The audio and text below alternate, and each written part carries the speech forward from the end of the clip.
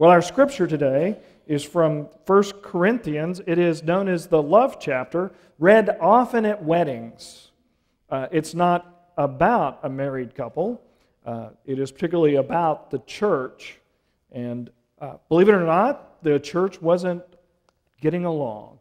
So we're going to pick up here at the 13th chapter of the book of 1 Corinthians. If I speak in the tongues of mortals and of angels, but do not have love, I'm a noisy gong or a clanging cymbal. And if I have the prophetic powers and understanding of all mysteries and all knowledge, and if I have all faith, so to remove mountains, but I do not have love, I am nothing. If I give away all of my possessions, and I hand over my body so that I may boast, but do not have love, I gain nothing. Love is patient, love is kind, love is not envious or boastful or arrogant or rude. It does not insist on its own way, it is not irritable or resentful. It does not rejoice in wrongdoing, but rejoices in the truth. It bears all things, believes all things, hopes in all things, and endures all things.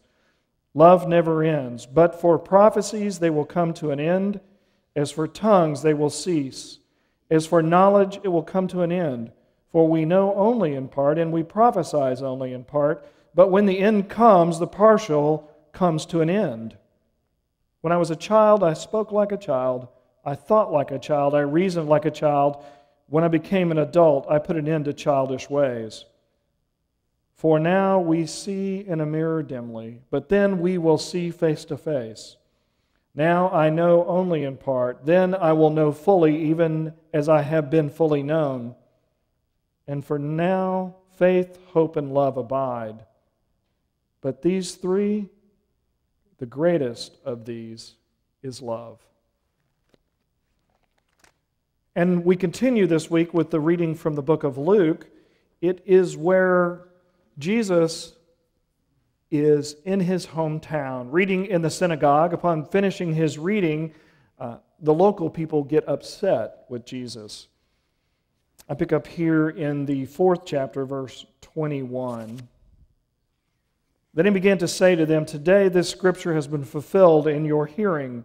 All spoke well of him and were amazed at the gracious words that came from his mouth.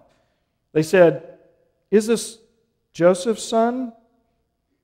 He said to them, "Doubtless you will quote to me this proverb, 'Doctor, cure yourself.' And you will say, 'Do here also in your hometown the things that we have heard you doing in Capernaum.' And he said, 'Truly I tell you, no prophet is accepted in his prophet's hometown. But the truth is, there were many widows in Israel at the time of Elijah, when the heaven was shut up 3 years and 6 months, and there was a severe famine all over the land. Yet Elijah was sent to none of them, except the widow at Zarephath in Sidon. There were many lepers in Israel at the time of the prophet Elijah, and none of them was cleansed except Naaman the Syrian. When they heard this, all in the synagogue were filled with rage.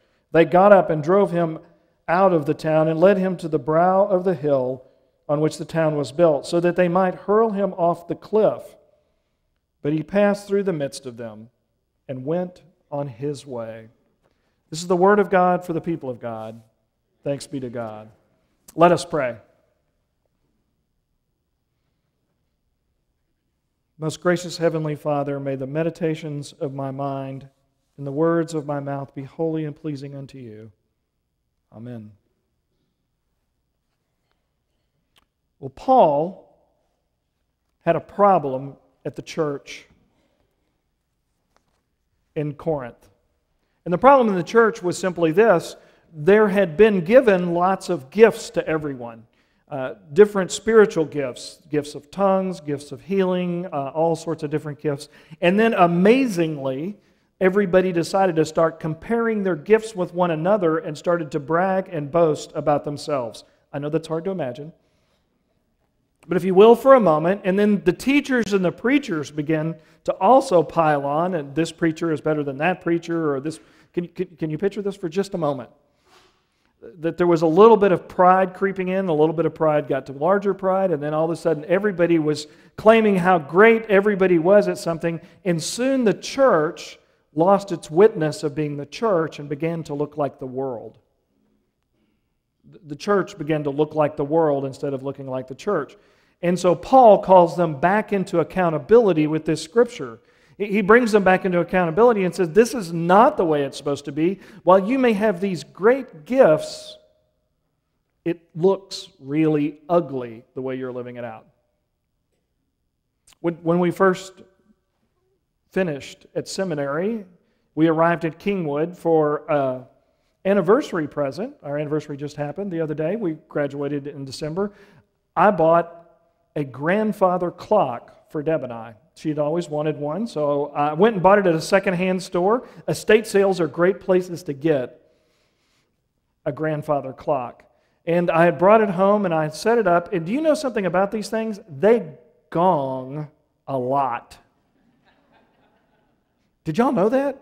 Like every quarter hour. And then, God bless you, when it's midnight, right? 12 times, yeah. And then there's a song before that. There's probably going to be an argument after church. Somebody loves theirs, somebody doesn't. And if you're trying to watch the news, you can't quite hear it.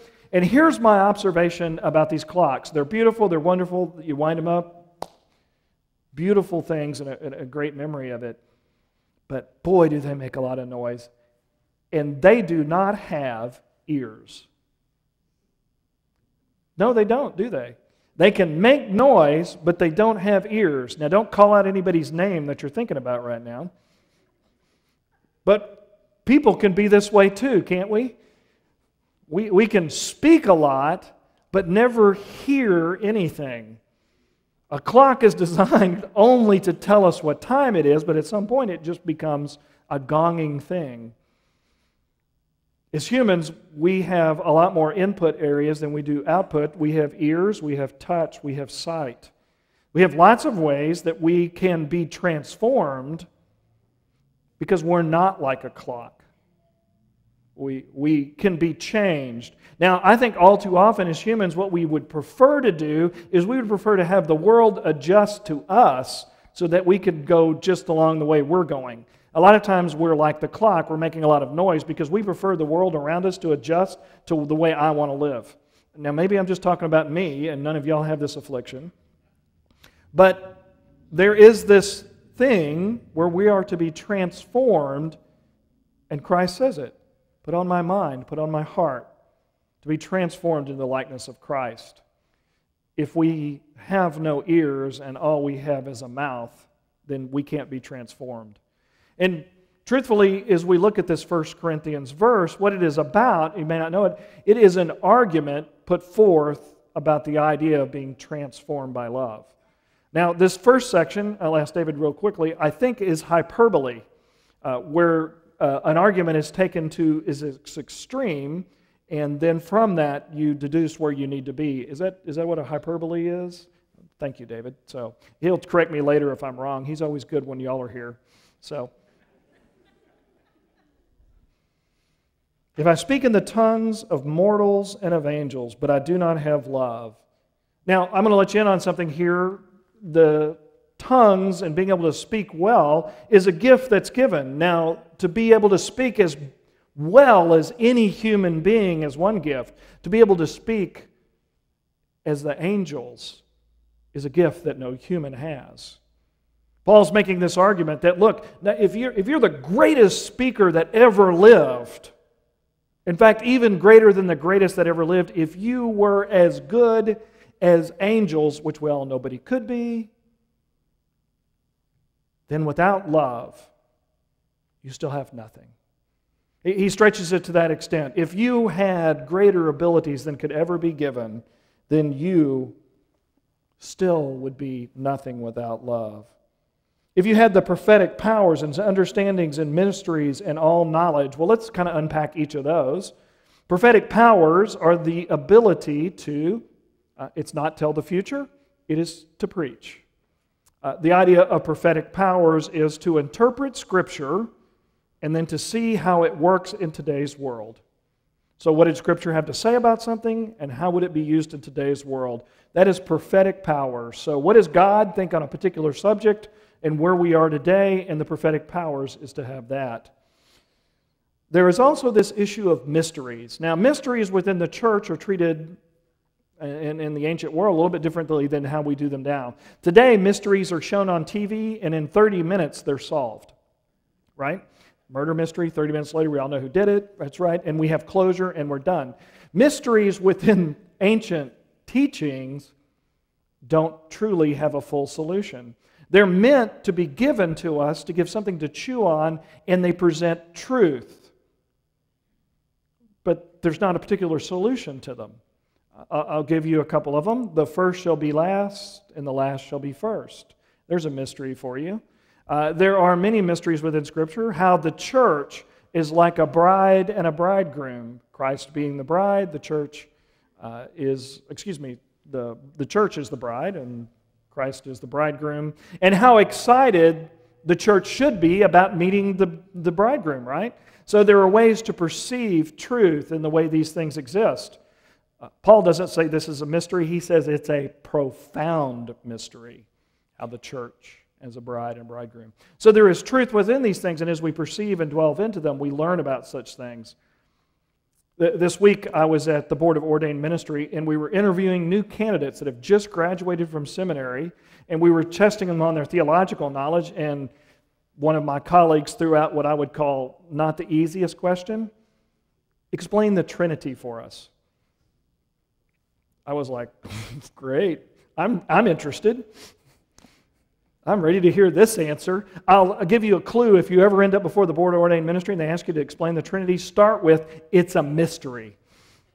Start right there. So my best explanation is going to perceive a portion of the truth of what the Trinity is, but to be able to explain it in its wholeness, you're going to be in a ditch in a hurry. If you say, somebody said it's like an egg, you have the shell, then you have the center part, then you have the yellow and the white, but they're all three one, but they're three different. I was like, that's partialism. How about water, steam, and ice? Oh, that's modalism, but keep trying, So there are ancient heresies within all of these, but you can also perceive the Trinity this way. It's an example of community. It's an example of the community of God, the Father, the Son, the Holy Spirit, the church, us, and God. What it is to be in true community requires three. So God gives us the Trinity as an example of what community is. That's a mystery to then begin to perceive those things. But it's not something that can be solved. And here, what does it say in the Scripture? If you can perceive all of the depths of all mysteries, that is, could you perceive the depths of the deepest ocean, or can you perceive and sound the depths of an ocean with no bottom? Then you have that. And if you had all knowledge, and if you had the ability to be the greatest preacher, you could perceive all mysteries and sound them to their depths. If you knew all of this and you did not have love, you're nothing. Paul goes on. If you give away your possessions, if you have the faith to move entire mountains, if you have the faith to enter into things and you have changed the world, you have built monumental things, yet you don't have love, you're still nothing. And from this, Paul points out all of the places where we must have love in each of them. And then he goes on and says, even if you're the greatest ever, without this, you don't know what it is to be Christian. Love is patient. Love is kind. Does not envy. Doesn't keep records of wrongs. It moves from attributes to then doings. See, love's not just a noun of an emotion. It is a verb of doing. Now, strangely enough, in the doing, it does something in us. As we live out love, it begins to change us. It begins to make us into new people.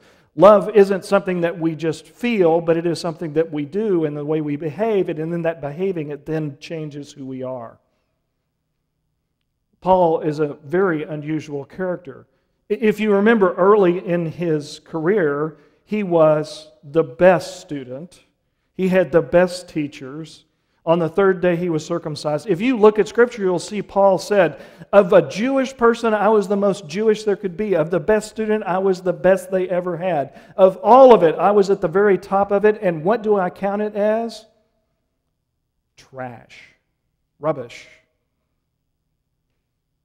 Of all the things that were the most pinnacle, without love, he realized he's nothing. Now remember, he went from the person who was persecuting Christians, right? Stoning Stephen, to one who is talking about love. There is a transformation that took place in Paul. He moved from one state to another and was transformed. Now I believe that this scripture has a lot to do with transformation, and I'm going to go into why I think that, because there is an odd set of verse that is right here in the middle of it that just sticks out. As I read it, maybe it you kind of almost trip over it as you go. It is this verse about when I was a child, I thought like a child, I reasoned like a child. Did you notice that section? It's almost kind of awkward. It's just like stuck in there. My bet is Paul didn't stick it in there by accident. My bet is it's a clue as to what is the transforming powers of these verses. That in living out love, we become loving. We are transformed by them. But when I was a child, I acted like a child. When I was a little boy, we used to have Thanksgiving meals.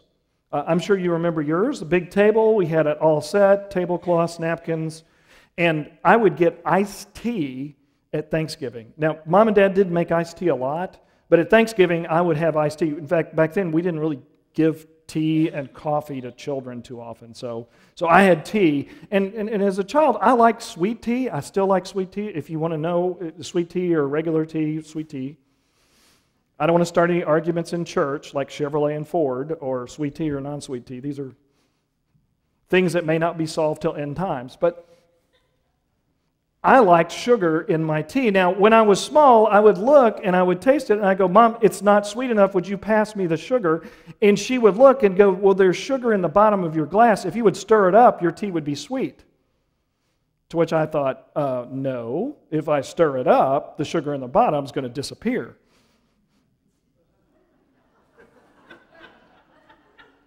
And if there's no sugar in the bottom of this thing, the chance of it being sweet is gone. And so I kind of look around there. Is there somebody else in authority here I can appeal to who knows how this works? Brother, could you pass me the sugar? Mom told you. Yeah. Shh. If you stir it up, it's gone. Where does it go? Well, as adults, we all know this. This is called the object constancy. When children are small, they have object constancy. Why do they like peekaboo so much? Because when you disappear, you're gone.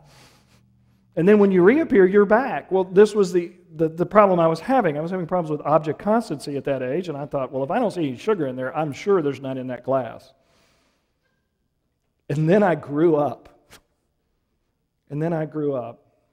We're transformed by this growing up.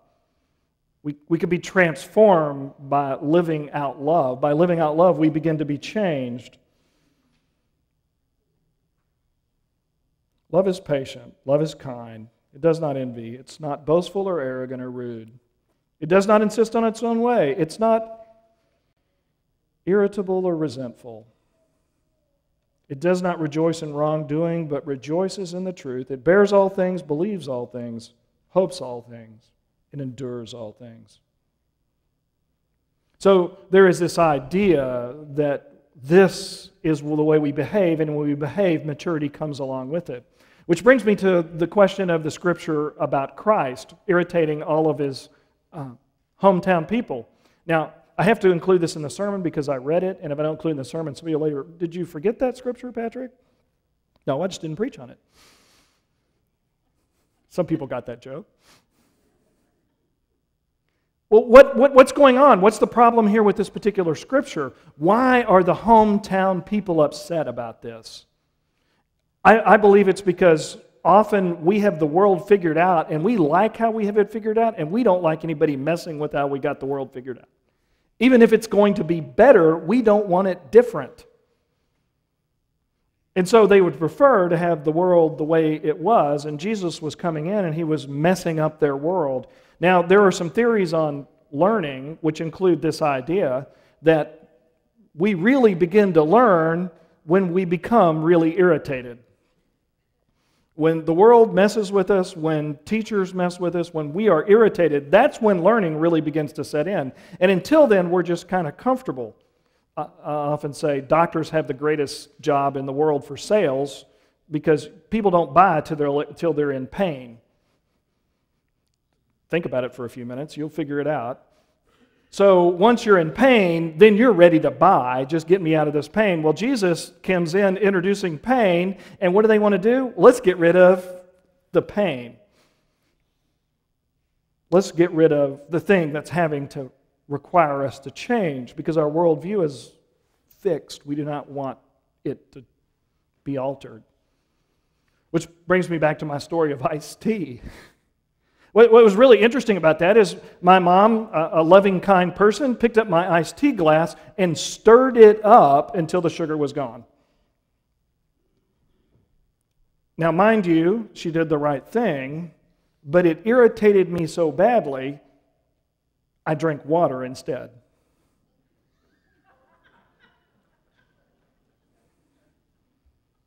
Did I taste the sweetness of the tea? No. Because I was too irritated, even though it was right there. It's the way we are all too often. Right before us is the sweetness of Jesus. But are we willing to taste it? So I have to finish up 1 Corinthians as we return back to that. It has an eschatological interest in the way the Scripture is written, which is a really fancy way of saying it's talking about heaven. It's talking about when everything ends. So there's this particular idea that when everything ends, there is a certain order to the way things are, and that is the way we are progressing and we are moving. And you need to understand that our life and where we are going is to be in the presence of God. It says it right there in the end. In the end, what happens? There is faith, hope, and love. It doesn't go on to tell you this, but two of those pass away, and they pass away for very particular reasons. Faith passes away because faith becomes sight when we're in the presence of God. And hope, what we hope for, is replaced by the reality of being in heaven. So the need for faith goes away. The need for hope is replaced with reality. But what remains? Love. In the end, when we are in the presence of God, what goes with us, what isn't consumed in the fire on the way to the presence of God, is love. So as we live love, it changes us. It does a work in us as we do a work in the world. And then we are made ready to be in the full presence of God. One final story, and I'll wrap this up. It's a story about a man who is sitting on a bluff overlooking his hometown. And as he is watching his own hometown, he's enjoying the afternoon, a stranger walks up and says, "Are you from there?" And he says, Yeah, it's my hometown. He said, "Well, can you tell me about that town right there?" And he said, "Well, tell me about the town you're coming from." Because he was looking to relocate. He said, "Tell me about the town you're coming from." He goes, "Well, the people there are... They're not very nice. In fact, they're ugly. They backbite. They gossip about each other. They're terrible to one another. And it's just an awful place." He said, "You'll find the same thing in that town."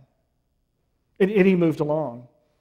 Later, a second person come up, and this man said, "Hey, I'm looking to relocate here. Are you from here?" And he says, "Yeah, that's my hometown." He says, "Can you tell me about that town?" And he says, "Well, tell me about the town you're from." He said, "They're wonderful, giving people. They take care of one another. They live together in harmony. And they love one another." And he said, "You'll find the same in that town." My prayer and hope for you and this church is may we engage in the process of loving so that we're made ready for the town we're going to. In the name of the Father, and the Son, and the Holy